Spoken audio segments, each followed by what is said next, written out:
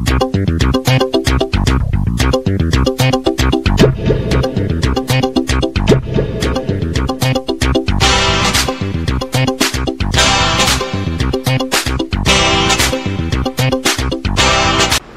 Students, நான் உங்கள் வெற்றி விகாஸ் அகாடமிலேருந்து கல்யாணம் பேசுகிறேன்.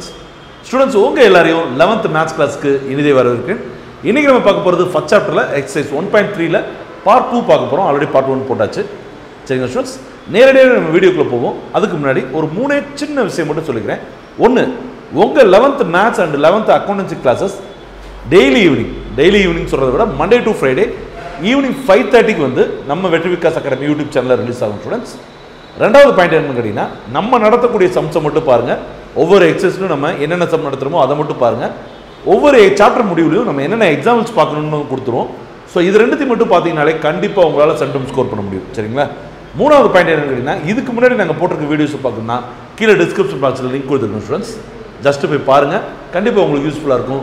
நேரடியாக நம்ம வீடியோக்குள்ளே போயிடலாம். சரி ஸ்டூடெண்ட்ஸ், ஸோ போன தடவை டொமைன்னா என்ன, ரேஞ்சுனா என்னன்றதை நம்ம பார்த்துட்டோம். சரியா? இப்போயும் ஒரு சம் கொடுத்துருக்காங்க. என்னன்னா xy is equal to -2. இது ஒரு ஃபங்க்ஷன் அப்படின்றத ப்ரூவ் பண்ண சொல்லியிருக்காங்க. அண்ட் தென் இந்த ஃபங்க்ஷனோட டொமைன் அண்ட் ரேஞ்சை கேட்டிருக்காங்க. சரியா ஸ்டூடெண்ட்ஸ்? அப்போ ஃபங்க்ஷன்னா y is equal to -2/x. சரியா ஸ்டூடெண்ட்ஸ்? அப்போ எக்ஸோட வேல்யூ நல்லா கவனிங்க, எக்ஸோட வேல்யூ 0 இல்லாமல் இருந்துச்சுன்னா இது கண்டிப்பாக ஃபங்க்ஷன் தான். அப்படி தானே? சப்போஸ் 0 வந்துச்சுன்னா -2/0 இன்ஃபினிட்டி வந்துடும். சரிங்களா ஸ்டூடெண்ட்ஸ்? ஸோ அதை தவிர்த்து எந்த வேல்யூ வந்தாலும் கண்டிப்பாக என்னவாக தான் இருக்கும், இது ஒரு ஃபங்க்ஷனாக தான் இருக்கும். ரைட்டா ஸ்டூடெண்ட்ஸ்? ஓகே, அப்போ டொமைன்றது என்ன சார்? போன எக்ஸசைஸில் நம்ம போன பார்ட்டே நம்ம பார்த்துருக்கோம். இருந்தாலும் பார்க்காம இந்த வீடியோ பார்த்துருந்தீங்கன்னா உங்களுக்காக சொல்கிறேன். ஸ்டூடெண்ட்ஸ் நல்லா ஞாபகம் வச்சுக்கோங்க, டொமைன் ரேஞ்ச். ரைட்டா ஸ்டூடெண்ட்ஸ்? டொமைன்றது இன்புட்டோட value, ரேஞ்சுன்றது அவுட்புட்டோட value. தமிழில் மதிப்பகம், வீச்சகம். சரியா ஸ்டூடெண்ட்ஸ்? ஸோ மதிப்பகம்ன்றது உள்ளீட்டு மதிப்பு, அவுட்புட்ன்றது வெளியீட்டு, அதாவது ரேஞ்ச், வீச்சகம்ன்றது வெளியீட்டு மதிப்பு. அதாவது students, y is equal to 3x போகிறீங்கன்னு வச்சுக்கோங்க. இப்போ எக்ஸோட வேல்யூ நான் 1 போடுறேன்னா y is equal to 3 × 1 3 வரும். Right students? இதில் இந்த வேல்யூ தான் டொமைன், இந்த வேல்யூ தான் என்னது, ரேஞ்ச். புரியுதுங்களா? ஈஸியாக இருக்குன்னு நினைக்கிறேன். Right students? ஸோ இங்கே நம்ம டொமைன் பார்க்கணும்னா நம்ம எக்ஸோட வேல்யூ தான் பார்க்கணும். எக்ஸோட வேல்யூ என்ன இருக்கக்கூடாது, X value not should be 0. அப்போ டொமைன் எப்படி இருக்கணும்னா ரியல் நம்பர் -0. சரிங்களா ஸ்டூடெண்ட்ஸ்? ஸோ ரியல் நம்பரில் 0 தவிர்த்து எந்த வேல்யூ நீங்கள் போட்டாலும், டொமைனாக எடுத்துக்கிட்டாலும் கண்டிப்பாக இது ஒரு ஃபங்க்ஷனாகவும் இருக்கும். டொமைனோட வேல்யூ நம்ம கண்டுபிடிச்சாச்சு. சரியா? At the same time range கண்டுபிடிக்கணும்னா இதே ஃபங்க்ஷன் எடுத்துக்கோங்க. So y is equal to x is equal to -2/y. Right students? அப்போ இங்கே நமக்கு எக்ஸோட வேல்யூ, தட் இஸ் y என்ன மதிப்பு போடுறோம் அப்படின்றது நமக்கு அதை பொறுத்து எக்ஸ் மாறும். சரிங்க ஸ்டூடெண்ட்ஸ்? ஒய்யோட மதிப்பு தான் என்ன எடுத்துக்கணும், நம்ம ரேஞ்சுன்னு எடுத்துக்கணும். சரியா? அப்போ y என்னவா இருக்கக்கூடாது, 0வா இருக்கக்கூடாது. சரியா? சேம் கான்செப்ட் தான். y is not equal to 0. So நல்லா கவனிங்க students, range வீச்சகம் is equal to y, that is sorry, r -0. சரியா ஸ்டூடெண்ட்ஸ்? 0வை தவிர்த்து வேற எந்த நம்பர் வந்தாலும் இது ஒரு ஃபங்க்ஷனாக இருக்கும். அட் த சேம் டைம் நம்ம ரேஞ்சையும் கண்டுபிடிச்சாச்சு. சரிங்களா? புரியுதா? புரியல? ரொம்ப சிம்பிள். சரியா ஸ்டூடெண்ட்ஸ்? ஸோ எக்ஸோட வேல்யூ தான் டொமைன், ஒய்யோட வேல்யூ தான் என்னது, ரேஞ்ச். சரிங்களா? ரெண்டுத்தை பொறுத்த வரைக்கும் நமக்கு கீழே வந்து டினாமினேட்டர், அதாவது தமிழில் பகுதி வந்து 0வா இருக்கக்கூடாது. எழுதிக்கோங்க. ஓகே ஸ்டூடெண்ட்ஸ், அடுத்து நம்ம பார்க்க போகிறது ப்ராப்ளம் நம்பர் 10. ரொம்பவே டிஃப்ரெண்ட்டாக இவ்வளோ நாள் நீங்கள் நினச்சிக்கிட்டு இருந்ததை கொஞ்சம் குழப்பக்கூடிய ஒரு சம் ஸ்டூடெண்ட்ஸ். நல்லா ஃபேசினேட்டிங்காக இருக்கும், கொஞ்சம் கவனமாக பாருங்கள். சரியா? ஸோ இங்கே ரெண்டு ஃபங்க்ஷன் கொடுத்துருக்காங்க. f of x is equal to mod of x plus x and g of x is equal to mod of x minus of x. தமிழில் மட்டு அப்படின்னு சொல்லுவாங்க, எக்ஸின் மட்டு மதிப்பு அப்படின்னு சொல்லுவாங்க. சரியா ஸ்டூடெண்ட்ஸ்? இதில் GOFO FOGன்னு கேட்டிருக்காங்க. சரியா ஸ்டூடெண்ட்ஸ்? ஸோ 10th நம்ம பார்த்துருக்கோம், g of f of g அப்படின்றதெல்லாம் நம்ம பார்த்துருக்கோம். அதைத்தான் நம்ம கண்டுபிடிக்க போகிறோம். சரியா? ஆனால் கான்செப்ட் என்னன்னு கேட்டிங்கன்னா, இங்கே மாடுலர் ஆஃப் எக்ஸ் வந்திருக்கு. சரிங்களா ஸ்டூடெண்ட்ஸ்? தட் இஸ் அப்சல்யூட் வேல்யூன்னு சொல்லுவாங்க. இது என்ன சொல்லுவாங்க, அப்சல்யூட் வேல்யூன்னு சொல்லுவாங்க. சரியா? அப்சல்யூட்டோட வேல்யூவோட மதிப்பு நாங்கள் எழுதி போட்டுருக்கோம் ஸ்டூடெண்ட்ஸ். நல்லா ஞாபகம் வச்சுக்கோங்க. உங்களோட புக் எக்ஸசைஸ் இருக்குது பார்த்தீங்களா, அந்த சைடில் கண்டிப்பாக எழுதிக்கோங்க. சரியா? நான் அந்த இடத்துல எழுதக்கூடிய ஃபார்முலாஸ் ஃபுல்லாக புக்கில் எக்ஸசைஸில் எழுதிக்கோங்க ஸ்டூடெண்ட்ஸ். ஏன்னா புக்கு எக்ஸசைஸ் தான் நம்ம ஓயாமல் திருப்பி திருப்பி பார்ப்போம். கிளாஸ் ஒர்க் நாட்டை பார்க்குறோமோ இல்லையோ, ரஃப் ஒர்க் நாட்டை பார்க்குறோமோ இல்லையோ, புக்கை வந்து நீங்கள் அடிக்கடி பார்ப்பீங்க. அந்த சைடில் எழுதி வச்சிட்டிங்கன்னா பார்க்கும்போதெல்லாம் ஒரு தடவை ஞாபகம் வரும். சரியா? என்ன அப்படின்னா, இந்த சம்மு போகிறதுக்கு முன்னாடி உங்கள்கிட்ட மாட் ஆஃப் எக்ஸோட வேல்யூஸ் வரும். Mod of x is equal to minus x where x lesser than 0. Mod of x is equal to plus x where x greater than 0. சரியா ஸ்டூடண்ட்ஸ்? நல்லா ஞாபகம் வச்சுக்கோங்க. Mod of x ஓட வேல்யூ மைனஸ் எக்ஸ் வரும் எப்போ x lesser than 0 இருக்கும்போது. சரியா? அதே mod of x வந்து plus x வரும் x greater than 0 இருக்கும். சரியா? இதை எழுதணும்னா நான் எழுதும் போதே உங்களுக்கு தோணும், சார் என்ன சார் மாற்றி எழுதுறீங்க, மாடுலர்ஸ் ஆஃப் எக்ஸில் என்ன போட்டாலும் ஆன்சர் ப்ளஸில் தானே சார் வரும் அப்படின்னு நீங்கள் நினைப்பீங்க. ரைட்டா ஸ்டூடெண்ட்ஸ்? ஸோ அங்கே தான் ட்விஸ்டிங்கே இருக்குது. இதுதான் ஒரிஜினல் தியரியே இருக்குது. சரியா? இப்போ இது எப்படி வந்து ரியலாக நம்ம பார்க்க போகிறோன்றதை பார்க்கலாம். சரியா? இப்போ எக்ஸோட வேல்யூ -3 எடுத்துக்கணும். சரியா students? That is less than 0. புரியுதா புரியலையா? அப்போ இதுக்கு -3க்கு மாடு எடுத்தோம்னா மைனஸ், அதாவது எக்ஸுக்கு மாடு எடுத்தோம்னா -xன்னு வந்துருக்கு. ரைட்டா ஸ்டூடெண்ட்ஸ்? இதானே அவங்க கொடுத்துருக்குது. ரைட். அப்போ -3க்கு எடுத்தோம்னா எக்ஸோட வேல்யூ போடும்போது என்ன போடணும், மைனஸ் போடணுமா ஸ்டூடெண்ட்ஸ்? அப்போ எக்ஸுக்கோட மதிப்பு என்னது -3. சரியா? That is equal to +3. புரியுதா புரியலையா? இதனால தான் நீங்கள் -3 போட்டாலும் +3 வருது அப்படின்னு நம்ம திருப்பி சொல்கிறோம். சரிங்களா? அதே மாதிரி எக்ஸ் இஸ் ஈக்குவல் டு +3 எடுத்துக்கோங்க, கிரேட்டர் தென் 0 எடுத்துக்கோங்க. +3 இஸ் ஈக்குவல் டு +xன்னு போட்டுக்கோங்க. ரைட்டா ஸ்டூடெண்ட்ஸ்? அப்போ அந்த 3 அப்படியே போட்டுருங்க. அப்போ தான் அதனால தான் நம்ம என்ன சொல்கிறோம், மைனஸ் போட்டாலும் ப்ளஸ் போட்டாலும் ஆன்சர் ப்ளஸ் தான் வரும்னு சொல்கிறோம். சரிங்களா? ஸோ அதுக்கு பின்னாடி இருக்கக்கூடிய தியரி இதுதான். ஆனால் நம்ம நிறைய பேர் என்ன நினச்சிட்டு இருப்போம், மைனஸ் போட்டாலும் இங்கே மைனஸ் வந்துடும் அப்படின்னு ப்ளஸ் வந்துடும் நினச்சிட்டு இருப்போம். அப்படி கிடையாது ஸ்டூடெண்ட்ஸ். நீங்கள் மைனஸ் போட்டாலும் இங்கே என்ன வரும், -x வரும். சரியா? அப்போ இருக்கிற மைனஸ் வந்து உங்களுக்கு கேன்சல் ஆகும். புரியுதா புரியலையா? ஸோ உனக்கே பெருசாக இருக்கும் இல்லையா? Okay students? ஸோ நிறைய பேர் நம்ம அப்படி நினைக்க மாட்டோம். இங்கே அதான் ட்விஸ்ட்டு. சரியா ஸ்டூடெண்ட்ஸ்? இதை எப்போதுமே ஞாபகம் வச்சுக்கணும். ஓகே? ஸோ அதனால தான் அந்த தேரத்தை எழுதி போடுங்க ஸ்டூடெண்ட்ஸ். நல்லா எழுதிக்கோங்க, அடிக்கடி பாருங்கள், உங்களுக்கு அப்போ தான் புரியும். சரியா? இப்போது நம்ம f(x) எடுத்துக்கோம். f(x) என்ன இருக்குது, mod of x plus x. ரைட்டா ஸ்டூடெண்ட்ஸ்? இதோட வேல்யூவை நான் 2 கேஸாக எடுத்துக்கிறேன். என்னன்னா at x is equal to lesser than 0 எடுத்துக்கணும். சரியா ஸ்டூடெண்ட்ஸ்? lesser than 0 என்ன, சும்மா எழுதிக்கணும், mod of x is equal to -x வச்சுக்கணும். சரியா ஸ்டூடெண்ட்ஸ்? புரியுதா? அப்போ f of -x எடுத்தோம்னா நல்லா கவனிங்க ஸ்டூடெண்ட்ஸ், mod of x என்ன வரும், -x தானே வரும். அப்போ -x. ரைட்டா ஸ்டூடெண்ட்ஸ்? புரியுதா புரியல? -x எடுத்துக்கிறேன், x lesser than 0னா -x. சரியா ஸ்டூடெண்ட்ஸ்? அப்போ f of x எடுத்தோம்னா mod of -x வந்து என்ன வந்துடும், -x வரும். x-ஓட வேல்யூ என்ன தான், -x தான். புரியுதா? சரி, புரியுது நான் நம்புகிறேன். ப்ளஸ் இந்த எக்ஸுக்கு பதில் என்ன பண்ணணும், -x தானே பண்ணணும், -x. அப்போ இங்கே இது மைனஸ் கேன்சல் ஆகி ப்ளஸ் ஆயிரும்.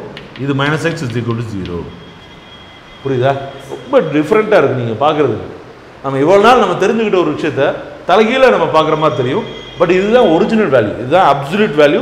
தமிழ் இது இன்னொரு பேர் என்னென்னா மாடாஃப்னு நம்ம சொல்கிறோம் பார்த்தீங்களா, அது. சரியா? And at X greater than 0. Right students? இதுவாக இருந்துச்சுன்னா mod of x என்ன வரும், +x என்ன வரும். அப்போ f of x is equal to, நல்ல கவனிங்க ஸ்டூடெண்ட்ஸ், mod of x என்னது, +x தான் போட்டிருக்காங்க. அங்கேயும் என்ன தான் வரும், எக்ஸுக்கு பதிலாக x தான் போடணும். அப்போ 2x. சரியா ஸ்டூடெண்ட்ஸ்? அப்போ இதுக்கு 2 வேல்யூ கண்டுபிடிச்சாச்சு. சரியா? புரியுதா புரியல? இது கேஸ் 1, இது கேஸ் 2ன்னு வச்சுக்கோங்க. Right students? Again g of x வரும். g of x என்னன்னா mod of x -x. சரியா ஸ்டூடெண்ட்ஸ்? ஓகே. அப்போ at x lesser than 0 அப்போ என்ன வரும், -x வரும். Right students? அப்போ g of -x is equal to, நல்லா கவனிங்க, minus of -x. Right students? ஏதாவது டவுட் இருக்கா? அங்கே ஏற்கனவே என்ன இருக்குது, -x இருக்குது. அப்போ என்ன ஆயிரும், +x -x என்ன ஆயிரும், கேன்சல் ஆகி 0 வந்துடும். சரிங்களா ஸ்டூடெண்ட்ஸ்? புரியுதா புரியலையா? ரைட். அதே வந்து at x greater than 0னா g of x is equal to என்ன வரும் ஸ்டூடெண்ட்ஸ், இங்கே +x வரும். ஸோ சாரி, நான் ஒரு தப்பு பண்ணிட்டேன்.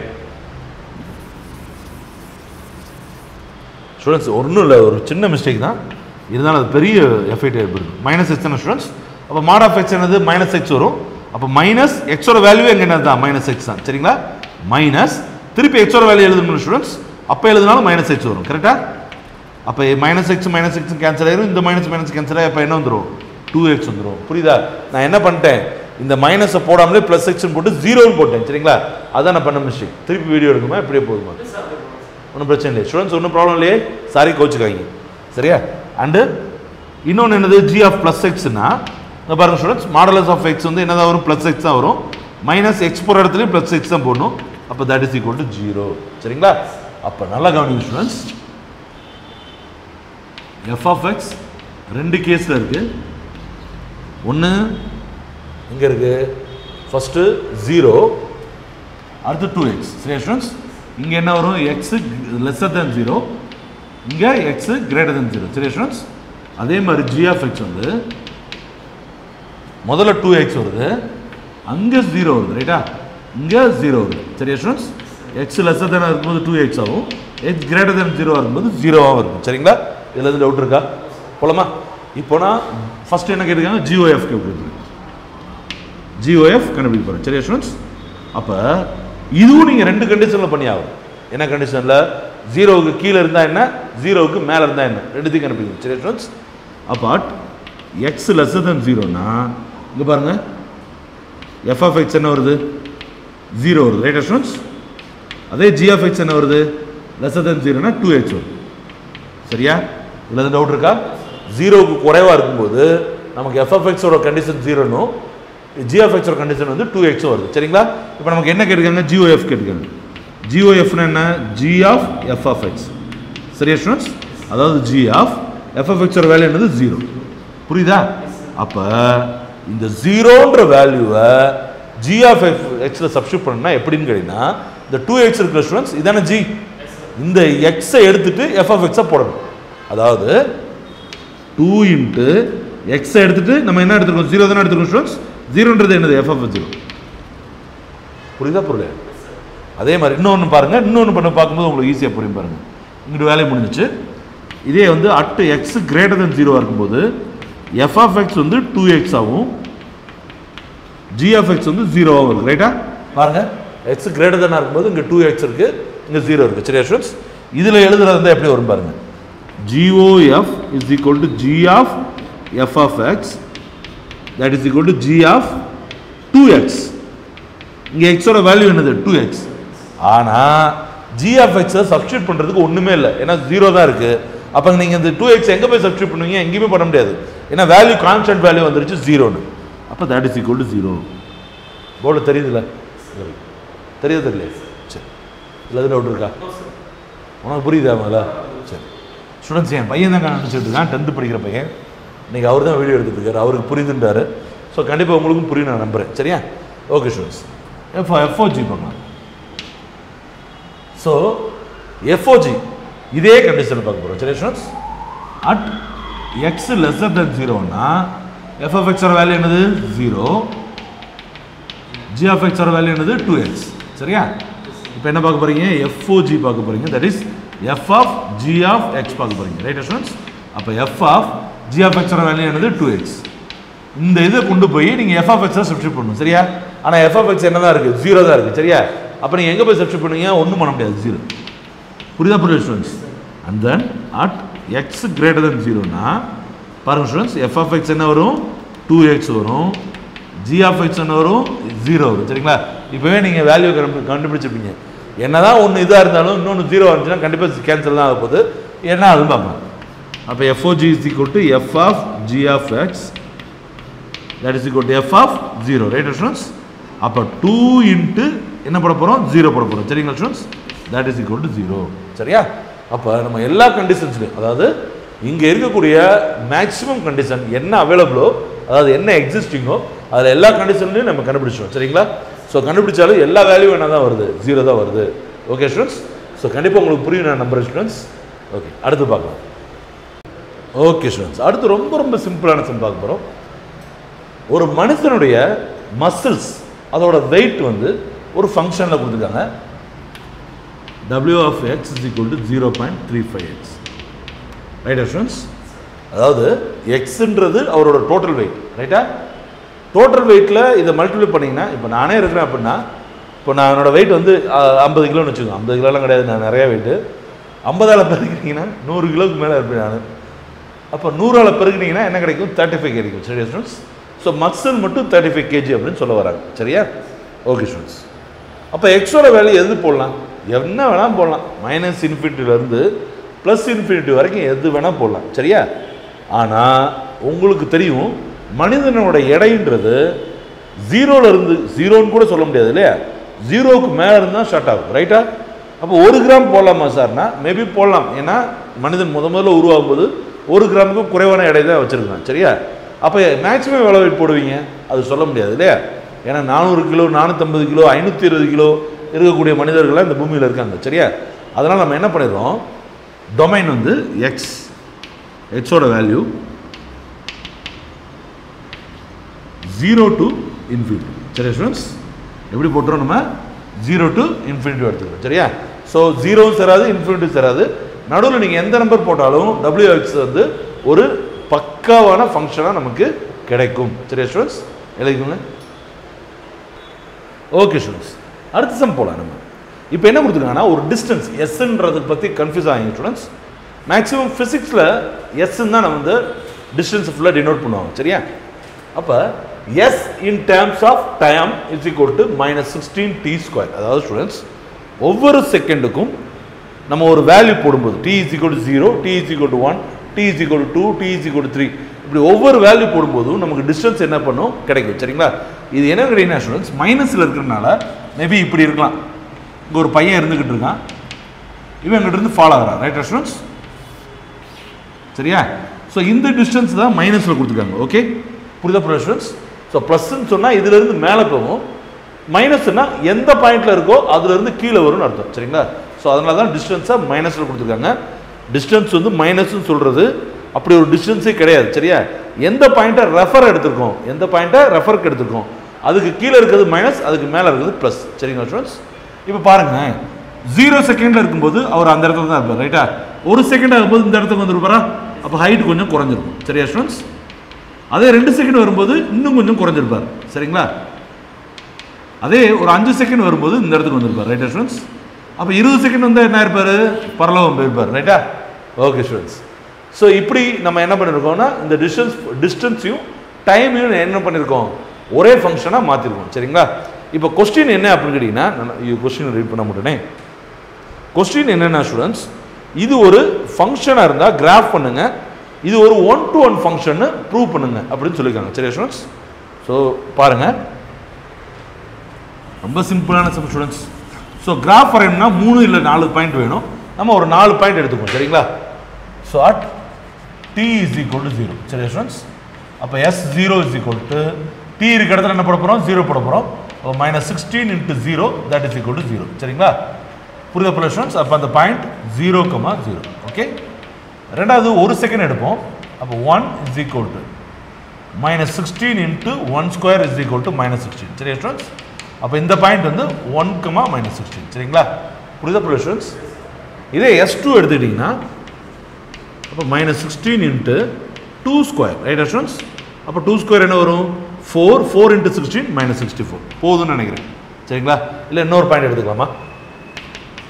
ஸோ 2, -64. சரிங்களா ஸ்டூடெண்ட்ஸ்? இதே நம்ம கிராஃபில் வரைது கஷ்டப்படணும், இருந்தாலும் இன்னொரு பாயிண்ட் எடுத்துக்கணும். S3 is equal to -16 × 3², that is -16 × 9. 9 16s are 144. சரியா ஸ்டூடெண்ட்ஸ்? அப்போ இந்த பாயிண்ட் என்ன வரும்னா 3, -144. அப்போ 3 செகண்டில் எங்கே போயிடாரு? 144 மீட்டர் கீழே போயிடாரு. ரைட்டா ஸ்டூடெண்ட்ஸ்? சரி, போகிறார் ஜாலியாக. என்ன ஸ்டூடெண்ட்ஸ்? ஓகே, கிராஃப் போடலாம். ஸோ கண்டிப்பாக கிராஃப் வந்து அக்யூரேட்டாக இருக்க போகிறதில்ல ஸ்டூடெண்ட்ஸ்.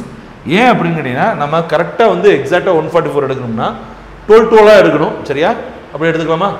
12 எடுத்தாலும் பிரச்சனை தான். ஏன்னு கேட்டிங்கன்னா இங்கே 16 இருக்குது. ரைட்டா? புரியுதா போல ஸ்டூடெண்ட்ஸ்? ஸோ நம்ம ரஃபாகவே எடுத்துக்கலாம். சரியா? ஸோ 1, 2, 3. ரைட்டா? இது 0. இங்கே -16, ஸோ -64 -144. ரைட்டா ஸ்டூடெண்ட்ஸ்? ஸோ 0,0 இந்த இடத்துல இருக்குது, 1,-16 இங்கே இருக்குது, 2,-64 இங்கே இருக்குது, 3,-64 இங்கே இருக்குது. Right students? அப்போ இது எப்படி இருக்குன்னா ஒரு பேராபோலா பார்த்தா இருக்கும். ஆக்சுவலாக நான் வரைஞ்சது ஸ்ட்ரைட் லைன் மாதிரி இருந்தாலும் இப்படி இருக்கும் ஸ்டூடெண்ட்ஸ். சரிங்களா? ஸோ ஒரு பேராபோலிக் பாத்தில் தான் இருக்கும். ஏன்னு கேட்டிங்கன்னா இங்கே வந்து இந்த ஃபார்மெட் வந்து பேராபோலிக் பாத்தில் தான். அதாவது கரெக்டாக சொல்லணும்னா y² = 4ax அல்லது h² = 4ay. இந்த மாதிரி ஃபார்மெட்டை நீங்கள் பார்த்தீங்கனாலே அது கண்டிப்பாக பேராபோலிக் பார்த்தா தான் இருக்கும். இது நம்மளால் எப்படி இருக்காரு? இந்த ஃபார்மெட்டில் இருக்காரு. Right students? Okay, h² = 4ay ஃபார்மெட்டில் இருக்காரு. சரியா? அப்போ நான் போட்டிருக்கிறது ஒரு மாதிரி லைன் மாதிரி இருந்தால் கூட அது ஒரு பேராபோலிக் பாத்தில் தான் இருக்கும். சரியா? இப்போ இது ஒரு 1-to-1 ஃபங்க்ஷன் கேட்டிருக்காங்க, அதே நம்ம பார்த்துடலாம். ஸோ எஸ் டின்னு வச்சுக்கலாம். எஸ் வந்து என்னது? 0, -16, -64, -144. இன்னும் நம்ம டீயோட வேல்யூ போட போட என்ன ஆகிட்டு இருக்கும்? போயிட்டே இருக்கும். Right students? அவங்க எதுவுமே அதுக்கு என்ன கொடுக்கல, லிமிட் எதுவும் கொடுக்கல. அதே மாதிரி டி வந்து 0, 1, 2, 3 இட்ஸ் கோயிங் ஆன். சரியா ஸ்டூடெண்ட்ஸ்? டீக்கும் அவங்க என்ன பண்ணல, லிமிட் கொடுக்கல. ரைட்டா? அப்போ 0 செகண்டுக்கு ஐயோ மாற்றி போட்டேனே, சாரி ஸ்டூடெண்ட்ஸ், என்ன பண்ணிட்டேன், மாற்றி போட்டேன். சரி, நீங்கள் இப்படி பார்த்துக்கோங்க. சரியா? ஃபஸ்ட்டு இந்த சைடு வரைஞ்சிக்கோங்க, செகண்ட் இந்த சைடு வரைஞ்சிக்கோங்க. சரியா ஸ்டூடெண்ட்ஸ்? அப்போ 0க்கு 0, 1க்கு -16, 2க்கு -64, 3க்கு -144. Right students? ஸோ நீங்கள் இப்படி மாற்றி வரைஞ்சிக்கோங்க. சரியா? ஏன்னா இதான் இன்புட்டு, இது அவுட்புட். Right students? அதுதான் ஃபஸ்ட்டு இருக்கணும். சாரி. ரைட்டா? இதில் டவுட் இருக்கா ஸ்டூடெண்ட்ஸ்? இப்போ இது 1-to-1 ஃபங்க்ஷன் தான். எப்படின்னு கேட்டிங்கன்னா இங்கே இருக்கக்கூடிய ஒவ்வொரு வேல்யூக்கும் என்ன இருக்குது? இமேஜ் இங்கே இருக்குது. சரியா ஸ்டூடெண்ட்ஸ்? எத்தனை இமேஜ் இருக்குது? 0க்கு எத்தனை இமேஜ் இருக்குது? ஒரே ஒரு இமேஜ் தான். 1ன்னு போட்டிங்கன்னா இன்னொரு இமேஜ் தான். 2ன்னு போட்டிங்கன்னா இன்னொரு இமேஜ் வருது. இப்போ சப்போஸ் 6ன்னு போடுறீங்க, 7ன்னு போடுறீங்க, 6க்கும் அதே இமேஜ், 7க்கும் அதே இமேஜ் வருமா? வரவே வராது. Right students? இப்போ 6 போட்டிங்கன்னா ஒரு வேல்யூ வருதுன்னா கண்டிப்பாக 7 போட்டால் வேறு வேல்யூ தான் வரும். சரியா? அப்போ என்ன இன்புட் கொடுக்குறீங்களோ யூனிக்காக என்ன பண்ணுது? அவுட்புட் கிடைக்குது. Right students? ஒரு நம்பருக்கு ஒரு அவுட்புட் கிடைக்குதுன்னா இன்னொரு நம்பருக்கு அதே அவுட்புட் கிடைக்கவே கிடைக்காது, வேற தான் கிடைக்கும். சரியா? அப்போ இது கண்டிப்பாக என்ன தான்? 1-to-1 ஃபங்க்ஷன் தான். 1-to-1 function. சரியா ஸ்டூடெண்ட்ஸ்? அதுக்கு reason எழுதிடும். Because every element in a domain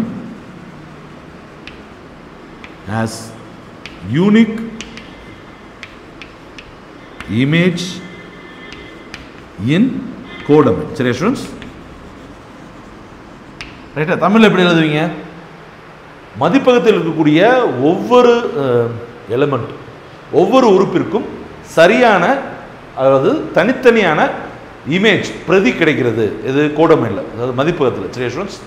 அதாவது இப்படி எழுதிக்கோங்க, மதிப்பகத்தில் இருக்கக்கூடிய ஒவ்வொரு எண்ணிற்கும் அதற்கான தனியாக இருக்கக்கூடிய பிரதி எண்கள் துணை மதிப்பகத்தில் கிடைக்கின்றன எழுதிக்கோங்க. சரியா ஸ்டூடெண்ட்ஸ்? கொஞ்சம் தமிழ் அட்ஜஸ்ட் பண்ணிங்க ஸ்டூடெண்ட்ஸ். சரியா? எழுதிக்கோங்க.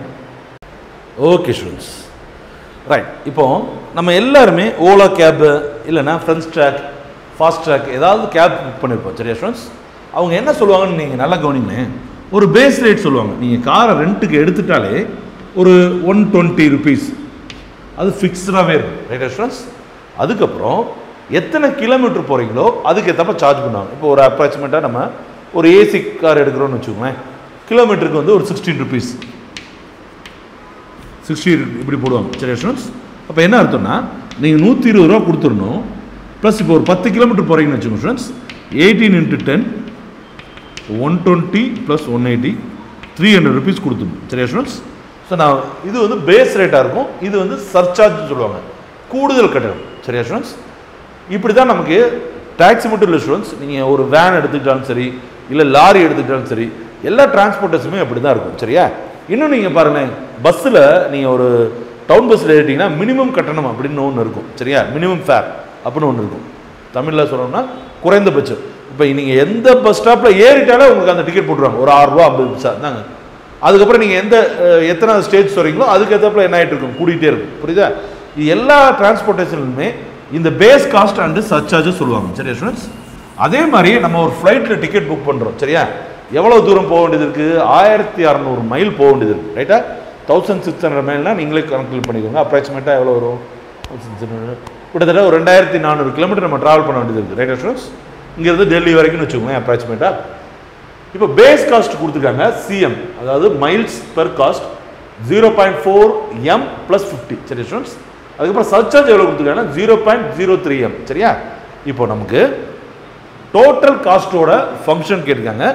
அதுக்கப்புறம் அந்த ஃபங்க்ஷனை வச்சு 1600 மைல்ஸ் போனால் எவ்வளோ காஸ்ட் இன் ருபீஸில் கேட்டிருக்காங்க. சரி ஸ்டூடெண்ட்ஸ், முதல்ல ஃபங்க்ஷன் பார்க்கலாம். Total cost function. சரி ஸ்டூடெண்ட்ஸ், நீங்கள் சுருக்கமாக டிசி ஆஃப் எம்னு வச்சுக்கலாம். சரி ஸ்டூடெண்ட்ஸ், அப்போ என்ன வரும்? பேஸ் காஸ்ட், ரைட்டா, அதாவது சிஎம்னு வச்சுருக்கோம், ப்ளஸ் சர்சார்ஜ் என்ன வச்சுருக்கோம்? எஸ்எம்னு வச்சுருக்கோம். சரி ஸ்டூடெண்ட்ஸ், அப்போ இது ரெண்டுத்தையும் கூட்டி கிடைக்கக்கூடிய ஃபங்க்ஷன் தான் என்னது? Total cost function. சரி ஸ்டூடெண்ட்ஸ், அப்போ என்ன வரும் அப்படின்னு கேட்டிங்கன்னா, நல்லா கவனிங்க. This value is 0.4 m + 50 plus 0.03 m. சரியா, அப்போ ஆட் பண்ணிங்கன்னா 0.43 m + 50. சரி ஸ்டூடெண்ட்ஸ், ஓகே, ஏதாவது டவுட் இருக்குங்களா? சரி, இப்போ அடுத்து நம்ம பார்க்க போகிறது என்னன்னு கேட்டிங்கன்னா, இந்த காஸ்ட் ஃபங்க்ஷனை வச்சு 1200 மைல்ஸ்க்கு எவ்வளவுன்னு பார்க்க போகிறோம். சரி students, apart m is equal to 1600 miles total cost. சரி ஸ்டூடெண்ட்ஸ், பெர் 1600 மைல்ஸ். இப்போ 0.43 into 1600 + 50. சரியா, அப்போ 600 1600 எதால் பெருக்க போகிறோம்? 43ஆல் பெருக்க போகிறோம். So 2 0 இறக்கிருங்க students. 8 மிச்சம் என்ன வரும்? 1 வரும், இது 4 வரும். ரைட் ஸ்டூடெண்ட்ஸ், அடுத்தது 4 6 ஆர் 24, மிச்சம் 4 மிச்சம் 2. சரி ஸ்டூடெண்ட்ஸ், அதுக்கப்புறம் 6 வரும். அப்போ 688. ரைட் ஸ்டூடெண்ட்ஸ், 2 டிஜிட் தள்ளி புள்ளி வைக்கும்போது நம்ம 2 டிஜிட், இங்கே 2 0 வருது ஸ்டூடெண்ட்ஸ், 2 டிஜிட் தள்ளி புள்ளி வச்சிடலாம். சரியா, அப்போ நமக்கு என்ன கிடைக்கும்? 688 ருபீஸ் கிடைக்கும், ப்ளஸ் 50 கூட்டணும். சரியா, அப்போ 0 + 8 8, இதை கூட்டணும்னா 3 வருமா? மிச்சம். அப்போ 738 ருபீஸ் வருது. சரியா, நீங்கள் டெல்லிக்கு போகிறதா இருந்தால் 738 ரூபாவில் போயிடலாமா? சரியா, போயிருங்க. ஓகே ஸ்டூடெண்ட்ஸ், எழுதி. ஓகே ஸ்டூடெண்ட்ஸ், அடுத்து நம்ம வந்துருக்குது ப்ராப்ளம் நம்பர் 16. சரியா ஸ்டூடெண்ட்ஸ், இந்த சம்ம போகிறதுக்கு முன்னாடி ஒரு சின்ன விஷயம் சொல்லிடுறேன். சரியா, பொதுவாக அந்த மார்க்கெட்டிங் எக்ஸிக்யூட்டிவ்ஸ் இருப்பாங்க ஸ்டூடெண்ட்ஸ், உங்களுக்கு நல்லா தெரிஞ்சதுன்னா மெடிக்கல் ரெப்ரஸன்டேட்டிவ்ஸ் எடுத்துக்கணும். சரியா, நம்ம சரவணன் ஒருத்தரை எடுத்துக்கணும். சரண், சுருக்கமாக ஒரு பேராக சரண் வச்சுக்கணும். சரியா ஸ்டூடெண்ட்ஸ், இவங்களுக்குலாம் சம்பளம் எப்படி இருக்குன்னா ஸ்டூடெண்ட்ஸ், பேஸ் சேலரின்னு சொல்கிறது ரொம்பவும் கம்மியாக தான் இருக்குது. இப்போ இவரோட பேஸ் சேலரி எவ்வளவு? 6000 மட்டும்தான். சரிங்களா ஸ்டூடெண்ட்ஸ், நீங்கள் யோசிக்கலாம், 6000 வச்சு நம்ம நார்மலாக இருக்கவங்களே ஓட்ட முடியாது. பட் இவங்க சேல்ஸ் ரெப்ரஸன்டேட்டிவ்ன்றா பெட்ரோலுக்கே 6000 பத்தாது. சரியா, அப்போ அவங்க எப்படி ரன் பண்ணுவாங்க அப்படின்னா, இவங்களுக்கு ஒரு ஸ்லாப் கொடுப்பாங்க ஸ்டூடெண்ட்ஸ். என்னன்னு கேட்டிங்கன்னா 0.6%. அவங்க ஸ்லாப் என்னது? 0.6%. சரியா ஸ்டூடெண்ட்ஸ், அப்படின்னா என்னென்னா, இப்போ உதாரணத்துக்கு இவர் வந்து ஒரு 2 lakhsக்கு ஆர்டர் முடிக்கிறதா வச்சுக்கோங்க. அந்த மாதத்துக்கு அவர் 2 lakh பண்ணியிருக்காரு அப்படின்னு வச்சுக்குவோம். அப்போ 0.6%னா 0.6 / 100. சரியா ஸ்டூடெண்ட்ஸ், அப்போ 2 0க்கு 2 0 கட் பண்ணிடுங்க. சரியா ஸ்டூடெண்ட்ஸ், அப்போ என்ன வரும்? 12. ரைட்டா, ஓகே. அப்போ ஒரு டிஜிட் தள்ளி வச்சா 1200. சரி, ரொம்ப கம்மியாக போட்டாங்களே, 2 lakhs முடிக்க மாட்டாங்க, 20 lakhs வச்சுக்கோங்க. சரியா ஸ்டூடெண்ட்ஸ், அப்போ இந்த 1200 என்ன பண்ணிடுவாங்க? சேலரியோட ஆட் பண்ணி கொடுத்துருவாங்க. சரியா ஸ்டூடெண்ட்ஸ், அப்போ இப்படி தான் வந்து என்னென்னா உங்கள் கமிஷன் ஸ்லாப் ஒர்க் ஆகும். சரியா, ஒரு பேஸ் சேலரி இருக்கும், அதுக்கப்புறம் எவ்வளோ வேல்யூ விற்கிறாங்களோ அதில் ஒரு பர்சன்டேஜ் இருக்கும். ரைட்டா ஸ்டூடெண்ட்ஸ், அதே மாதிரி தான் நம்ம 2 பேரை பார்க்குறோம். ஒருத்தர் ஆனந்த், இன்னொரு சரவணன். சரியா, அவர் ஃபாதர், இவர் சன். சரியா, அவர் பேர் என்ன பண்ணிக்கலாம்? ஆனந்த்னு வச்சுக்கலாம், A of X. இவரோட ஒரு வருஷத்தோட பேஸ் சேலரி எவ்வளோனா 30,000. ஒரு வருஷத்தோட பேஸ் சேலரி எவ்வளவு? 30,000. அப்ராக்சிமேட்டாக 2750 ரூபா மாதத்துக்கு வாங்குறாரு. சரியா ஸ்டூடெண்ட்ஸ், ப்ளஸ் அவரோட ஸ்லாப் சொன்ன ஸ்டூடெண்ட்ஸ் அங்கே கமிஷன் பேசிஸ் பார்த்தோம் பார்த்தீங்களா, அது எவ்வளோ இருக்குன்னா 0.04x. அதாவது இதுக்கு என்ன அர்த்தம்னா 4% அர்த்தம் ஸ்டூடெண்ட்ஸ். 400 டிவைட் பண்ணி பாருங்க, வந்துருதா? நம்ம அதை தாங்க என்ன பண்ணிருந்தோம்? பெர்சன்டேஜில் கொடுத்துருந்தோம். சரியா ஸ்டூடெண்ட்ஸ், பெர்சன்டேஜ் கொடுத்துட்டு அதுக்கப்புறம் 100 வருத்தோம். சரியா, இவங்க என்ன பண்ணிருக்காங்கன்னா அப்படியே டேரெக்டாக கொடுத்துருக்காங்க. அவருக்கு எவ்வளோ கிடைக்குதுன்னா, அவர் பண்ணக்கூடிய வேல்யூவில் 4% அல்லது 0.04 வேல்யூ அவருக்கு கிடைக்குது. எக்ஸ்ன்றது அவங்க பண்ணக்கூடிய சேல்ஸ் டார்கெட். சரியா, அதுக்கப்புறம் சரவணன், அதாவது அவரோட பையனுக்கு பேஸ் சேலரி வந்து பார்த்தீங்கன்னா 25,000. மாதத்துக்கு அப்ராக்சிமேட்டாக ஒரு 2200 ரூபா கிட்ட கிடைக்குதுன்னு வச்சுக்கோங்களேன், 2150 ரூபா கிட்ட கிடைக்குது. சரியா, ப்ளஸ் அவருக்கு வந்து எவ்வளோ கொடுக்குறாங்கன்னா 0.05x கிடைக்குது. சரியா, ஸோ இவருக்கு சேலரி கொஞ்சம் கூட, இதில் கொஞ்சம் கம்மி. இவருக்கு சேலரி கொஞ்சம் கம்மி, பட் வந்து கமிஷன் வந்து கொஞ்சம் கூட. சரியா ஸ்டூடெண்ட்ஸ்? இப்போ என்ன கேட்குறாங்கன்னா டோட்டலாக இவங்க ரெண்டு பேத்துக்கு சேர்த்து எவ்வளோ அனுவல் வரும் அப்படின்றத ஃபங்க்ஷன் எழுத சொல்லியிருக்காங்க. அதுக்கப்புறம் பாருங்கள் பெரிய நம்பர் ரைட் ஸ்டூடெண்ட்ஸ், கிட்டத்தட்ட 1.5 கோடி ரூபாய்க்கு அவங்க ரெண்டு பேரும் சேர்ந்து அந்த ஒரு வருஷத்தில் டார்கெட் முடிச்சிருக்காங்கன்னா அவங்களுக்கு மொத்தமாக எவ்வளவு பேமெண்ட் கிடைச்சிருக்கும் அப்படின்றத கேட்குறாங்க. சரி ஸ்டூடெண்ட்ஸ்? அப்போ total function total cost is equal to A of X plus yes of X. கரெக்டாக ஸ்டூடெண்ட்ஸ்? அப்போ 30,000 plus 0.04x plus 25,000 plus 0.05x. சரி ஸ்டூடெண்ட்ஸ்? அப்போ இந்த ரெண்டு வேல்யூ கூட்டணும் என்ன வரும்? 55,000. இந்த ரெண்டு வேல்யூ கூட்டணும்னா 0.09x. சரி ஸ்டூடெண்ட்ஸ்? ஸோ இந்த மாதிரியான ஒரு வேல்யூ கிடைக்குது. ரைட்டா? இப்போ நமக்கு என்ன சொல்லிட்டாங்க? at x is equal to 7 முட்டை வரும். 1 3 5 2 7 முட்டை வந்துச்சுன்னா அது 1 crore அர்த்தம். சரி ஸ்டூடெண்ட்ஸ்? அப்போ அங்கே நியூமரிக்கல் வேல்யூ என்ன?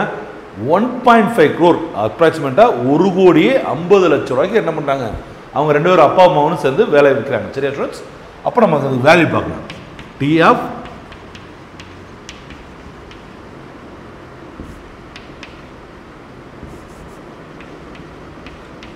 அவங்க நம்பர் எழுதுறதுக்கே தடுமாறுது. ஆனால் ஒவ்வொருத்தையும் 9,000 கோடி 10,000 கோடின்னு ஆட்டை போட்டுறேன்றாங்க. இப்படி தான் ஆட்டை போகிறாங்களோ. சரியா? ஸோ 55,000 ப்ளஸ் 0.09 இன்ட்டு வேல்யூ என்ன ஸ்டூடெண்ட்ஸ்? 1.50. ரைட்டா?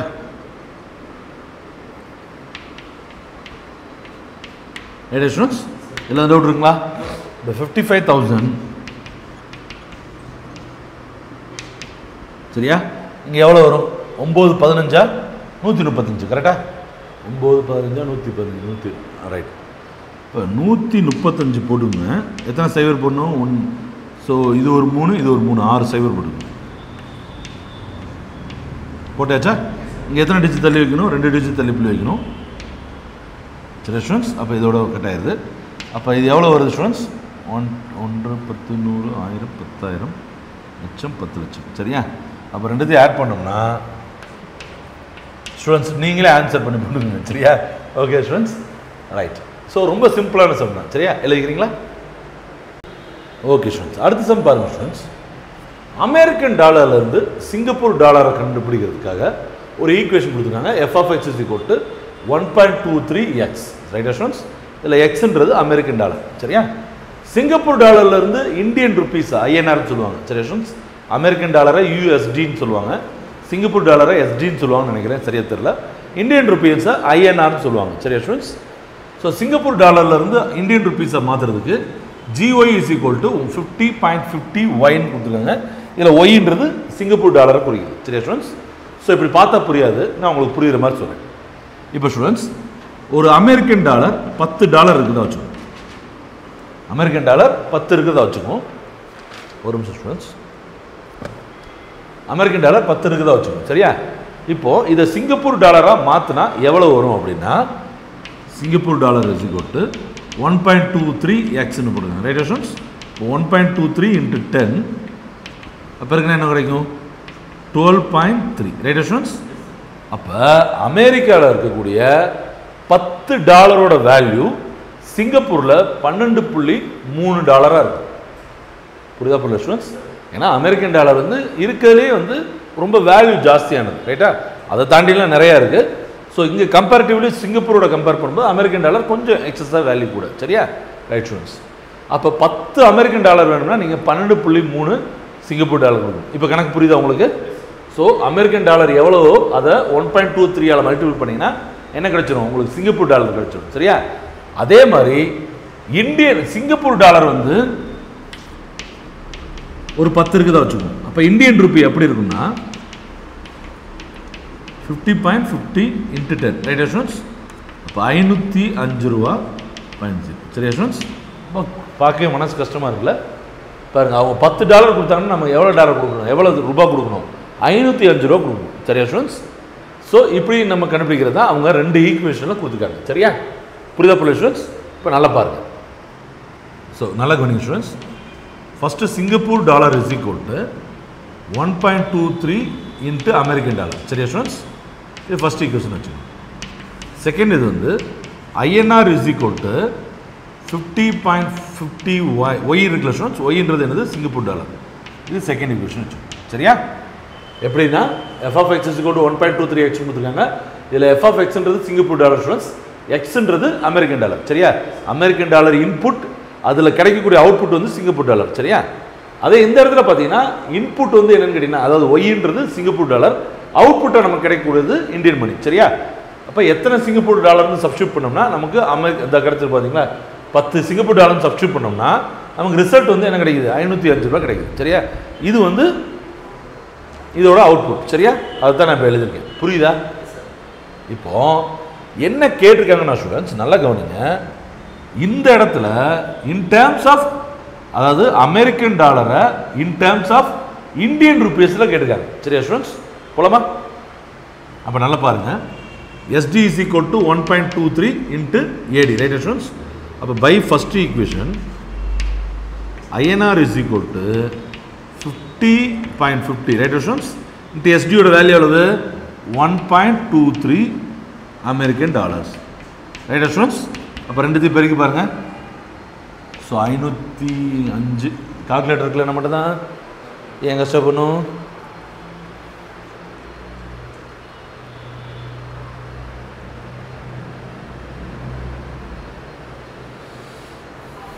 Five not 50.50 into 1.23, right students?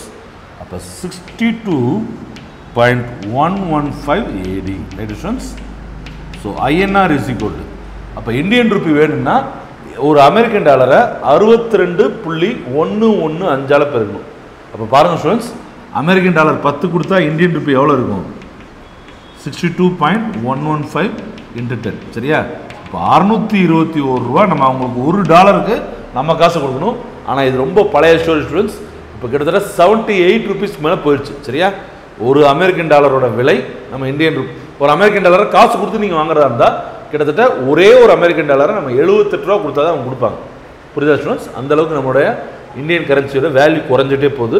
Right, பார்க்கலாம் சரியாயிருன்னு சொல்கிறாங்க. சரியா ஸ்டூடெண்ட்ஸ்? புரியுதா? Right, okay students. இப்போ நம்ம பார்க்க போகிறது 18 சம் ஸ்டூடெண்ட்ஸ். லாஸ்ட்டாக நம்ம பார்த்தது வந்து பார்த்தீங்கன்னா 17 சம். பட் இந்த போர்டில் நம்பர் மாற்ற மட்டும் ஸ்டூடெண்ட்ஸ் நீங்கள் மாற்றி வச்சுக்கணும். சரியா? ஸோ இந்த கணக்கு போகிறதுக்கு முன்னாடி ஸ்டூடெண்ட்ஸ் நம்ம ஒரு ஜென்ரலான ஒரு கணக்கு பார்க்கலாம். சரியா? நான் ஒரு கடை நடத்துகிறேன், இல்லை நீங்கள் ஒரு கடை நடத்துறீங்கன்னு வச்சுக்கோங்க. சரியா? ஃப்ரைட் ரைஸ் மட்டும் தான் வைக்கிறீங்க. என்ன வைக்கிறீங்க? ஃப்ரைட் ரைஸ் மட்டும் தான் வைக்கிறீங்க. ரைட்டா ஸ்டூடெண்ட்ஸ்? ஓகே. அதை ரெடி பண்ணுறதுக்கு நமக்கு ஒரு செலவாகும் பார்த்தீங்களா, அது காஸ்ட்னு வச்சுக்கலாம். ரைட்டா ஸ்டூடெண்ட்ஸ்? அது வந்து ஒரு எவ்வளோ வச்சுக்கலாம்? ஒரு 70 ரூபா வச்சுக்கலாம் ஸ்டூடெண்ட்ஸ். ஓகே. நமக்கு செல் ஆகக்கூடிய ப்ரைஸ் நம்ம 100 ரூபாய்க்கு ஃபிக்ஸ் பண்ணி விற்கிறோம்னு வச்சுக்கோங்க ஸ்டூடெண்ட்ஸ். நமக்கு ஆகுறதுக்கு எவ்வளோ செலவாகுது? 70 ரூபா தான் ஆகுது. நம்ம விற்கிற விலை எவ்வளவு? 100 ரூபான்னு வச்சுக்கோங்க. சரியா ஸ்டூடெண்ட்ஸ்? ஒரு 5 கஸ்டமர் அன்றைக்கி வர்றாங்க. நம்பர் ஆஃப் கஸ்டமர்ஸ் எவ்வளவு? 5 பேர் வராங்க. சரியா?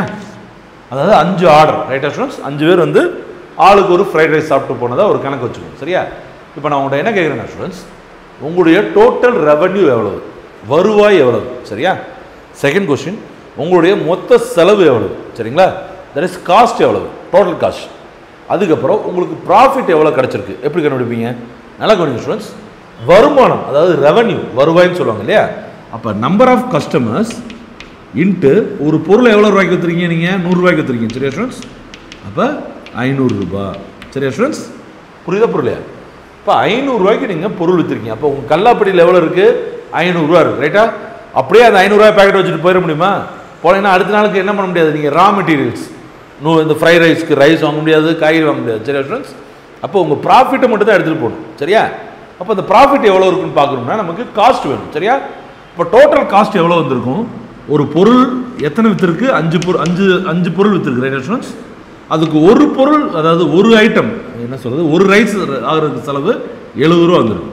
இப்போ 350 ரூபா நமக்கு செலவு. சரியா ஸ்டூடெண்ட்ஸ்? அப்போ செலவு எவ்வளவு? 350 ரூபா. சரியா? அப்போ ப்ராஃபிட் எப்படி கண்டுபிடிப்பீங்க அப்படின்னா, மொத்தமாக உங்களுக்கு வந்திருக்கிற ரெவன்யூ மைனஸ் நீங்கள் பண்ணியிருக்க செலவு கழிச்சிங்கன்னா மிச்சம் வர்றது உங்கள் ப்ராஃபிட். ரைட்டா ஸ்டூடெண்ட்ஸ்? ஏதாவது டவுட் இருக்கா? புரியுதா புரியல? இதுதான் ரொம்ப சிம்பிளான கால்குலேஷன். சரியா? ஆனால் இவ்வளோ சிம்பிளாக இருக்காது ஒரு ஹோட்டல் நடத்துறது, இன்னும் காம்ப்ளிகேட்டடாக இருக்கும். அதெல்லாம் நம்ம ஃப்ரீயாக டைம் இருக்கும்போது பார்க்கலாம். சரியா ஸ்டூடெண்ட்ஸ்? ஸோ நல்ல கவனிங்க ஸ்டூடெண்ட்ஸ். அதே மாதிரி ஒரு கடை இருக்குது, ஒரு ரெஸ்டாரண்ட் இருக்குது. நம்பர் ஆஃப் கஸ்டமர்ஸ் எவ்வளோ வர்றாங்க? 200 மைனஸ் எக்ஸ். சரியா? அதே மாதிரி காஸ்ட் நம்ம வந்து எவ்வளோ எடுத்துருக்கோம்? 70 ரூபா தான் எடுத்துருக்கோம். இவங்க 100 ருபீஸ் வச்சுருக்காங்க. சரி ஸ்டூடெண்ட்ஸ்? அப்போ சிக்கன் ஃப்ரைட் ரைஸ்னு வச்சுக்கோங்க. சரியா? அதுக்கப்புறம் செல்லிங் ப்ரைஸ் எவ்வளோன்னா எக்ஸ். சரியா ஸ்டூடெண்ட்ஸ்? அப்போ முதல்ல ரெவன்யூ கண்டுபிடிப்போம். டோட்டல் ரெவன்யூ, ஏன்னா அவங்களும் அதெல்லாம் கேட்டுக்காங்க பெர் டே, எல்லாமே டே கணக்கு தான் ஸ்டூடெண்ட்ஸ். அப்போ நம்ம ரெவன்யூ பார்க்கணும் என்ன பண்ணோம்? நல்ல கவனிங்க students. Number of customers into selling price போட்டோம். சரியா? அதே மாதிரி இங்கே நம்பர் ஆஃப் கஸ்டமர்ஸ் எவ்வளவு? 200 மைனஸ் எக்ஸ். சரியா ஸ்டூடெண்ட்ஸ்? இன்ட்டு செல்லிங் ப்ரைஸ் எவ்வளவு? எக்ஸ். சரியா? புரியுதா புரியலையா?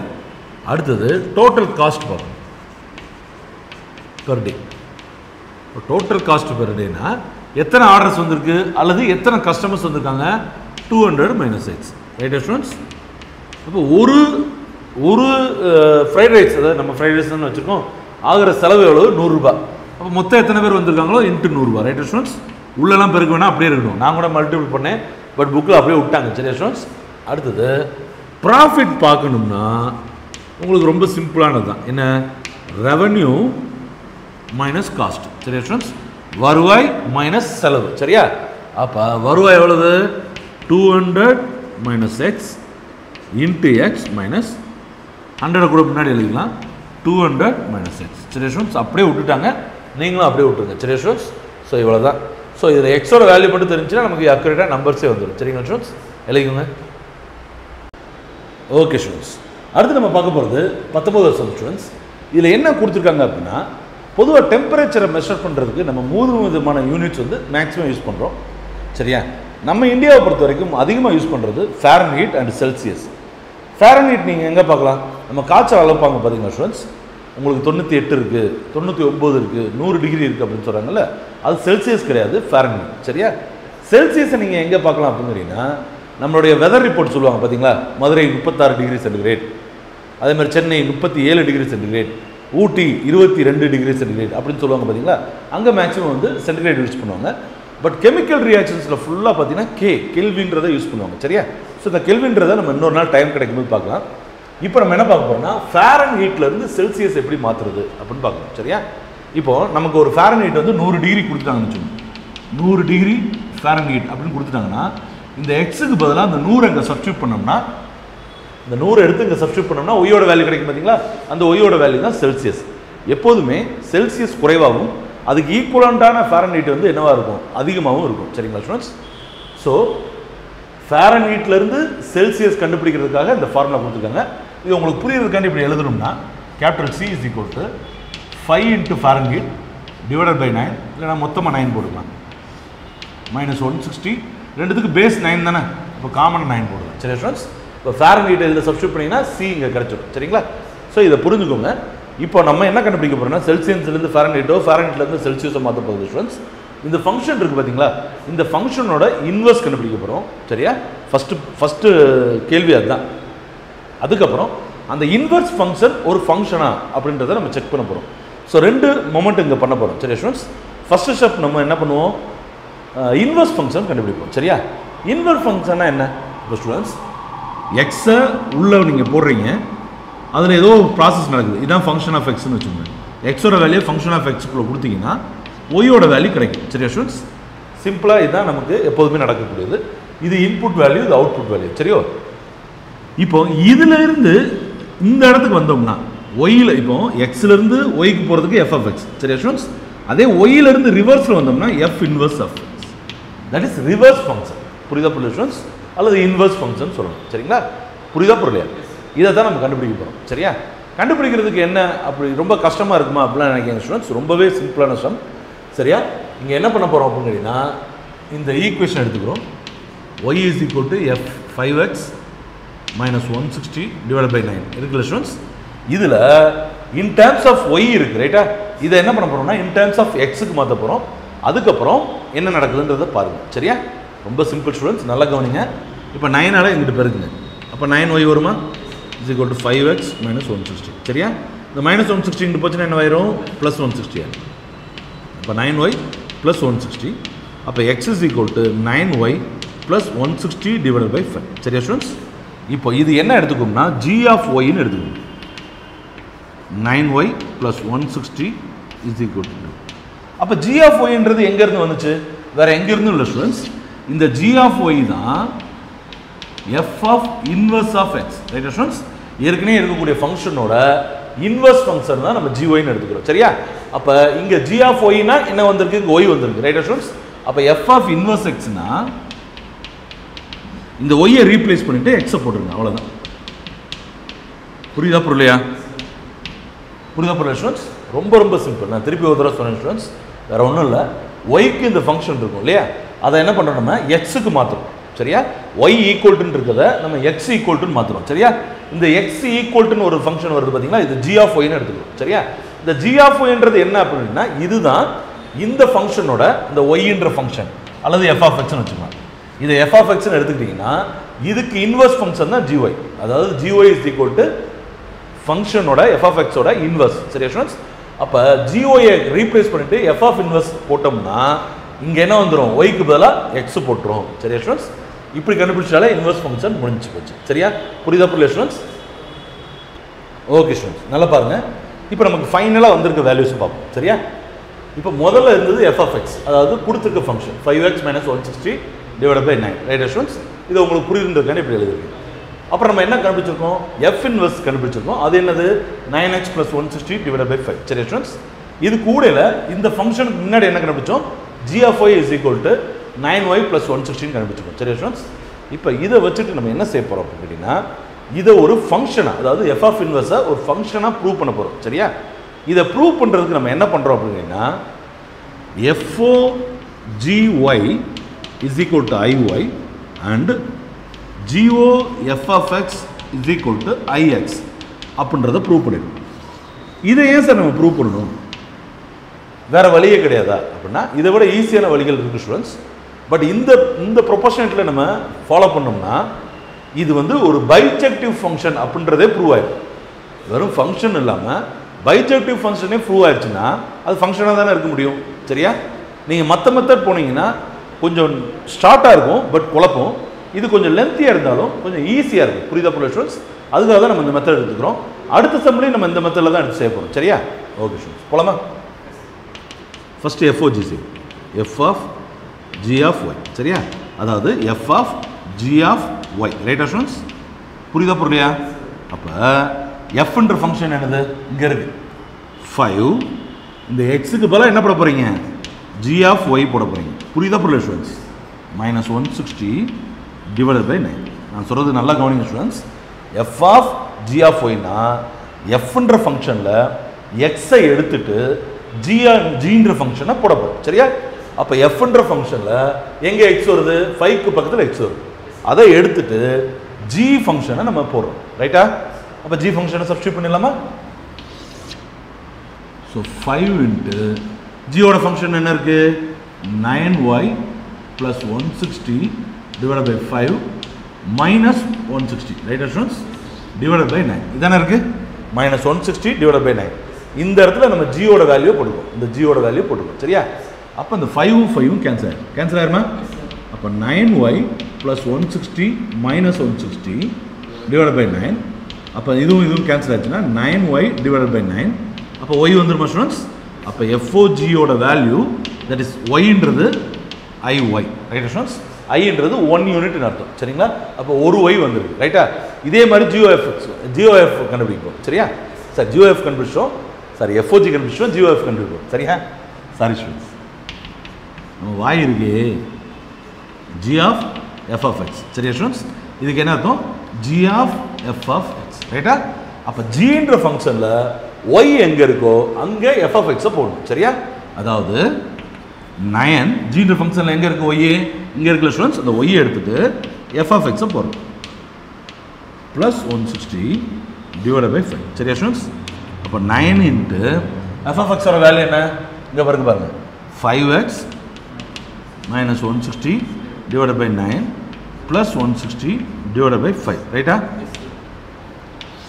அப்போ பாருங்கள் ஸ்டூடெண்ட்ஸ் 9 9 கேன்சல் ஆயிரும் 5x minus 160 plus 160 divided by 5 சரியா அப்போ 5x divided by 5 அப்போ x வந்துருச்சா ஸ்டூடெண்ட்ஸ் that is iy ரைட்டா சாரி ix FOG யோட மதிப்பு ix வந்துருச்சு சரிங்களா அப்போ இல்லை சரி GOF முதல்ல FOG கண்டிஷன் இல்லையா நான் எதுவும் மாற்றி போகிறேன்னா கரெக்டாக தானே போகிறேன் சரி ஓகே ஸ்டூடெண்ட்ஸ் அப்போ இதுலேருந்து என்ன தெரியுது this function is a bijective right students so நம்ம இதோட இன்வெர்ஸ் ஃபங்க்ஷனும் என்னன்னு ப்ரூவ் பண்ணிட்டோம் ஃபங்க்ஷன்றதை ப்ரூவ் பண்ணிட்டோம் சரியா ஸ்டூடெண்ட்ஸ் அப்போ இந்த ரெண்டு ஃபங்க்ஷனையும் நம்ம பைஜெக்டிவ் ரூல் அப்ளை பண்ணுறது மூலமா f of x க்கு கிடைக்கக்கூடிய இன்வெர்ஸ் x அதாவது f of inverse x அந்த ஃபங்க்ஷனும் ஒரு இன்வெர்ஸ் ஃபங்க்ஷன்றதை நம்ம ரொம்ப கிளியராக ப்ரூவ் பண்ணிட்டோம் சரிங்களா ஸ்டூடெண்ட்ஸ் எழுதிங்க ஓகே ஸ்டூடெண்ட்ஸ் அடுத்தது நம்ம 20th சம் பார்க்க போகிறோம் இந்த 20th சம்மில் பார்த்தீங்க அப்படின்னா ஒரு கிராஃப் இன்க்ளூட் ஆயிருக்கு ரைட்டா ஸ்டூடெண்ட்ஸ் அப்போ இந்த போர்டில் போட்டு நான் ட்ரை பண்ணி பார்த்தேன் ஸ்டூடெண்ட்ஸ் அதில் சிமெட்ரிக்கல் ஃபங்க்ஷன் வரும் அந்த சிமெட்ரிக்கல் ஃபங்க்ஷனை போர்டில் என்ன தான் ட்ரை பண்ணாலும் கரெக்டாக வர மாட்டேங்குது அதனால் பேப்பரில் செஞ்சு உங்களுக்கு ப்ரெசென்ட் பண்ணுறோம் சரியா ஸ்டூடெண்ட்ஸ் அப்போ இன்னும் கொஞ்சம் உங்களுக்கு பெட்டராக புரியும்னு நான் நினைக்கிறேன் ரைட்டா ஓகே ஸ்டூடெண்ட்ஸ் கடைசி அடுத்து வர வீடியோவும் நீங்கள் பாருங்கள் தட் மீன்ஸ் அடுத்த சம்மையும் நீங்கள் பாருங்கள் கண்டிப்பாக உங்களுக்கு யூஸ்ஃபுல்லாக இருக்கும் ஸ்டூடெண்ட்ஸ் ஸோ இந்த வீடியோ ஃபுல்லாகவே உங்களுக்காக அந்த சம் நடத்திருக்கோம் அது உங்களுக்கு புரிஞ்சிச்சுன்னா மட்டும் லைக் பட்டனை கிளிக் பண்ணுங்கள் உங்கள் ஃப்ரெண்ட்ஸ் அண்ட் ரிலேட்டிவ்ஸ் ஸ்டார்ட் பண்ணுங்கள் மறக்காமல் நம்ம சேனலை சப்ஸ்கிரைப் பண்ணுங்கள் வேறு ஏதாவது உங்களுக்கு டவுட்ஸ் இருந்துச்சுன்னா கமெண்ட் பாக்ஸில் கமெண்ட் பண்ணுங்கள் சரிங்களா ஸ்டூடெண்ட்ஸ்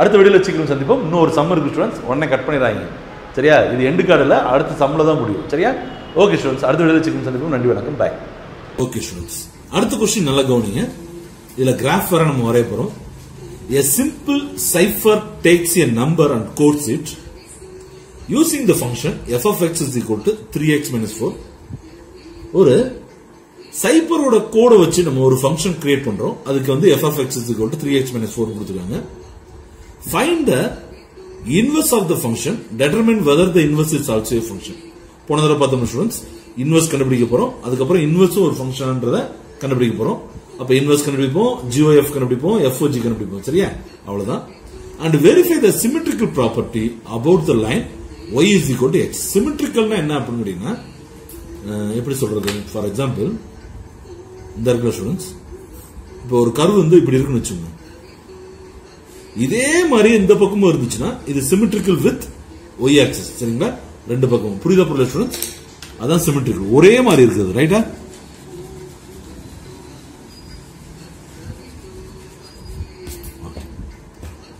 நம்ம சம்முக்குள்ள போலாம் முதல்ல function எழுதிக்கோ f of x is equal to 3x minus 4 சரியா ஸ்டூடெண்ட்ஸ் சோ போன தடவை நான் ஒவ்வொரு ஸ்டெப்பை சொல்லி எழுத வேற செஞ்சேன் இந்த தடவை ஸ்டெப்பை சொல்லிட்டு நான் டேரக்டா செய்றேன் சரிங்களா ஃபர்ஸ்ட் லீனியர் ஈக்குவேஷனை மாத்தணும் அதாவது இன்வெர்ஸ் கண்டுபிடிக்கிறதுக்கு லீனியர் ஈக்குவேஷனை மாத்தணும் அப்ப y is equal to 3x minus 4 சரியா ஸ்டூடெண்ட்ஸ் அடுத்து என்ன பண்ணுவோம் ஸ்வாப் பண்ணுவோம் அதாவது xy டேர்ம்ஸை ஸ்வாப் பண்ணுவோம் அப்ப என்ன வரும் 3 x is equal to 3y minus 4 சரிங்களா ஸ்டூடெண்ட்ஸ் சோ ஸ்வாப் பண்ணியாச்சு மூணாவது என்ன பண்ணுவோம் சால்வ் ஃபார் y y க்கு ஏத்தாப்ல சால்வ் பண்ண போறோம் அப்ப x -4 வந்துச்சுனா +4 ஆயிரும் is equal to 3y அப்ப y கண்டுபிடிக்கணும் என்ன வரும் x + 4/3 ரைட்டா ஸ்டூடெண்ட்ஸ் அப்ப therefore f inverse of x அதாவது இந்த ஃபங்க்ஷனுக்குரிய இன்வெர்ஸ் என்னன்னு கேட்டீங்கன்னா x + 4/3 ஆனா சம்முக்கு என்ன எடுத்துக்குவோம் g of y ன்னு எடுத்துக்குவோம் ஸ்டூடெண்ட்ஸ் அப்போ y + 4/3 சரிங்களா நல்லா ஞாபகம் வச்சுக்கோங்க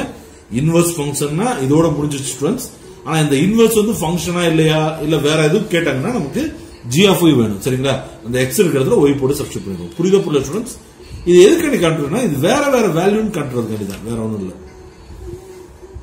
சோ இப்போ என்ன பண்ணுவோம்னா நம்ம GOF கண்டுபிடிப்போம் ஃபர்ஸ்ட்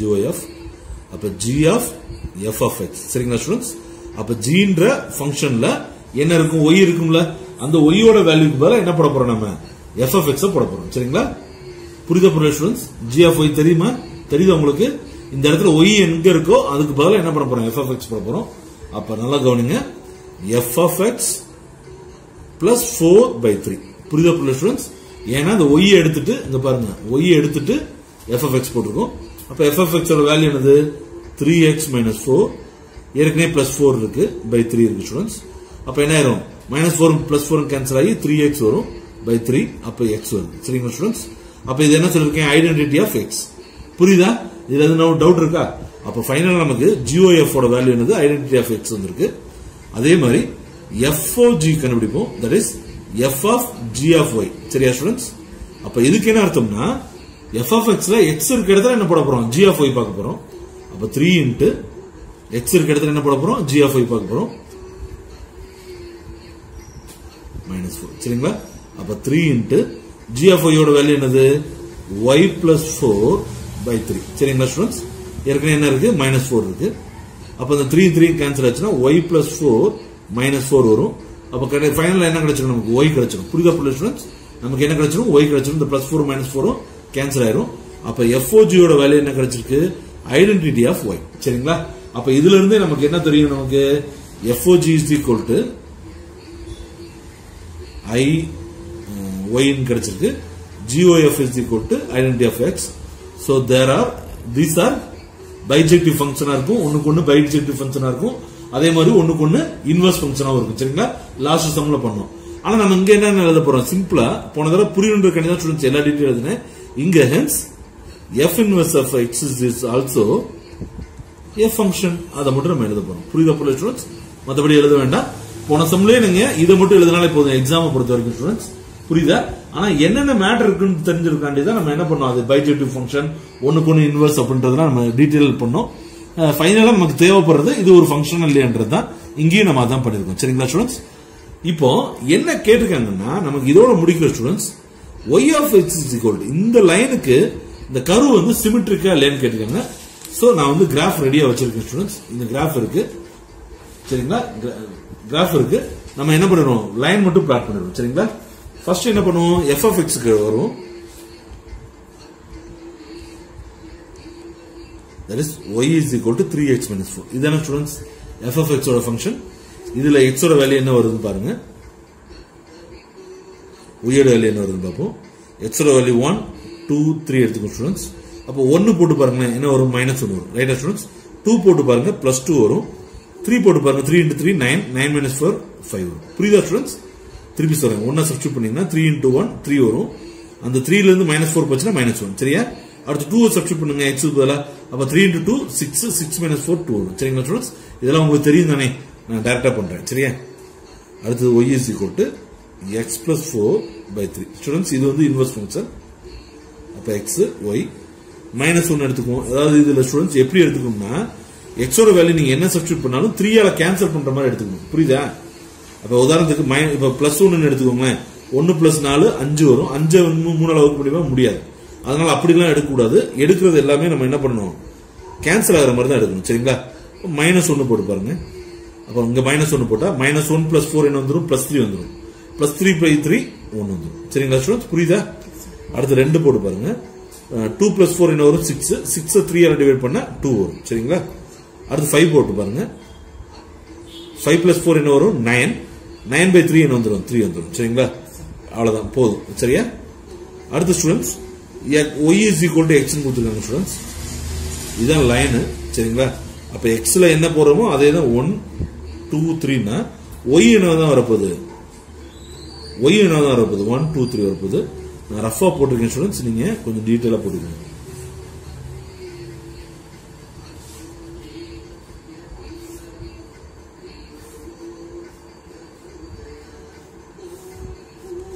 சரி ஸ்டூடண்ட்ஸ் எல்லாத்துக்குமே வேல்யூ கிடைச்சிருச்சு ஒவ்வொரு லைனா போடுவோம் என்ன பண்ணுவோம் ஒவ்வொரு லைனா போடுவோம் சோ இது அதாவது நிதானமா பண்ணுங்க ஸ்டூடண்ட்ஸ் இல்லனா தப்பா இருக்கு நிறைய வாய்ப்பு இருக்கு சரிங்களா சரி ஃபர்ஸ்ட் நான் பென்சில்லே போறேன் ஸ்டூடண்ட்ஸ் இங்க தெரியுதா உங்களுக்கு x ஓட வேல்யூ 1, -1 x ஓட வேல்யூ 1 y ஓட வேல்யூ -1 சரிங்களா இங்க வந்துரும் தெரியுதா கிராஃப் தெரியுதா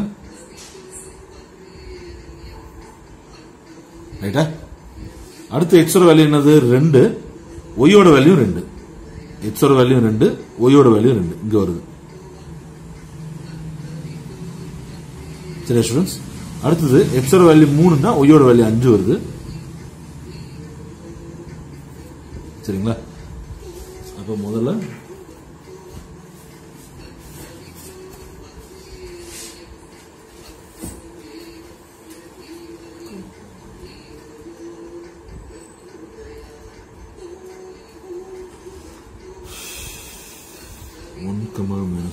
வெயிட் பண்ணுங்க. ஓகே ஸ்டூடெண்ட்ஸ், அப்ப 1, -1 குறிச்சாச்சு. அடுத்து 2, 2 குறிச்சாச்சு. 3, 5 குறிச்சாச்சு ஸ்டூடெண்ட்ஸ். அப்படியே ஸ்ட்ரைட் லைன் போட்டுருவோம்.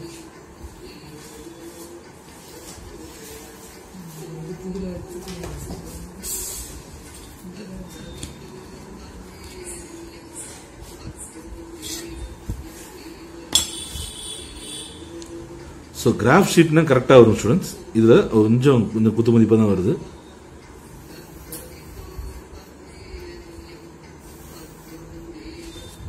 ரைட்டா? முதல் ஸ்ட்ரைட் லைன் போட்டாச்சு.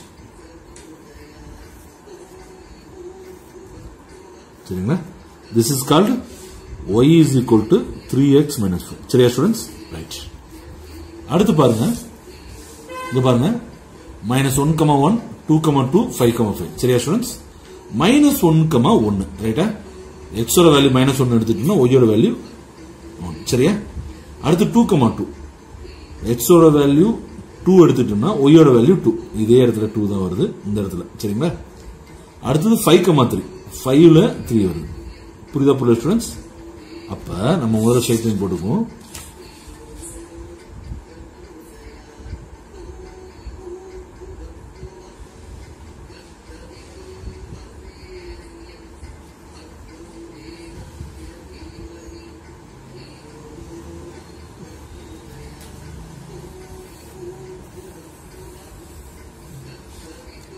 ஸ்டூடெண்ட்ஸ் அக்யூரேட்டா இல்ல ஸ்டூடெண்ட்ஸ், கோச்சுக்காதீங்க.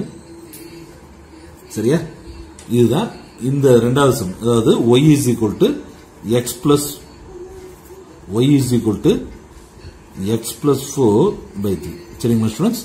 இந்த கோடு வந்து y is equal to x plus 4, 3. சரியா? அப்ப ஃபைனல் நமக்கு என்ன வருது? 1, 1 பாருங்க, 1, 1, 2, 2, 3, 3. சரியா ஸ்டூடெண்ட்ஸ்? அப்ப 1, 1 எங்க இருக்கு? 1, 1 இங்க வரும்.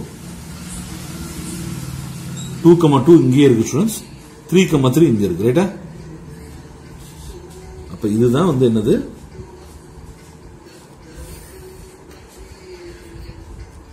இதுதான் y is equal to x. சரிங்களா ஸ்டூடெண்ட்ஸ்? இது 1, 1, இது 2, 2, இது 3, 3. சரிங்களா ஸ்டூடெண்ட்ஸ்? ஏதாவது டவுட் இருக்கா? இப்போ இந்த இதை பாருங்களேன், இந்த கேப் இருக்கு பாருங்க. இங்க இருந்து எதுல விட்டது? -5ல விட்டதா ஸ்டூடெண்ட்ஸ்? இங்க வந்து +5 கிட்ட விட்டோம். இங்க எப்படி வெட்டுதோ அதே மாதிரி அதே அளவுல தான் வெட்டும். பட் நம்ம கிராஃப்ல பண்ணிருந்தோம்னு வச்சுக்கோங்களேன், அக்யூரேட்டா வந்திருக்கும் ஸ்டூடெண்ட்ஸ். கிராஃப்ல பண்ணாதனால அவ்வளவு அக்யூரேட்டா இல்ல.